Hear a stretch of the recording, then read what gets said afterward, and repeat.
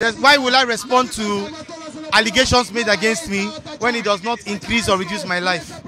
Secondly, it's an opinion that is being conceived, and for me to come out and say it's true or not true, I don't think it's necessary. As long as I'm affecting people positively, I'm good.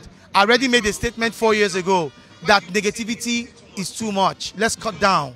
I'm not saying you shouldn't. If you see something wrong, you can't talk. But let's also push a lot of positive things out there.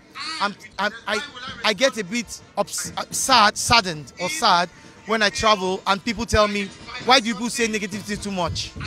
You know, I don't talk anymore, and I feel let's all be positive. Life is 70 years plus for every individual.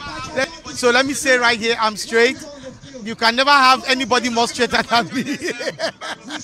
So if some people just want to enjoy themselves, my publicity is left to them. I don't care, really. But do you enjoy yourself? You all heard what he just said now. You guys, Desmond Elliot has finally clarified himself. He has finally cleared the air concerning the list that GISTLOVER released a few weeks ago. You guys already know that GISTLOVER blog released a list of agege men in Nigeria, and that list consists of rich and influential people in the society.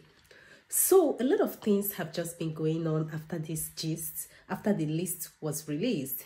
And you know, this man has been in the news for some time now. Okay, right now he is here to clarify himself about the gist that have been going on. His name appeared in that list. Even before his name appeared, rumors has been going viral on social media that he is one of the ageges we have in Nigeria. Remember, actor and also one of the members of House of Representatives in Lagos State. So right now, he has clarified himself and said that he is not agege, that we should stop spreading negative things about people.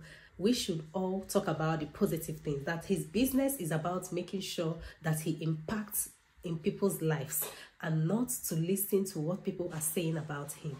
He said whatever you are doing, so long as it is within the law, that you should keep on doing it, okay? You shouldn't listen to people.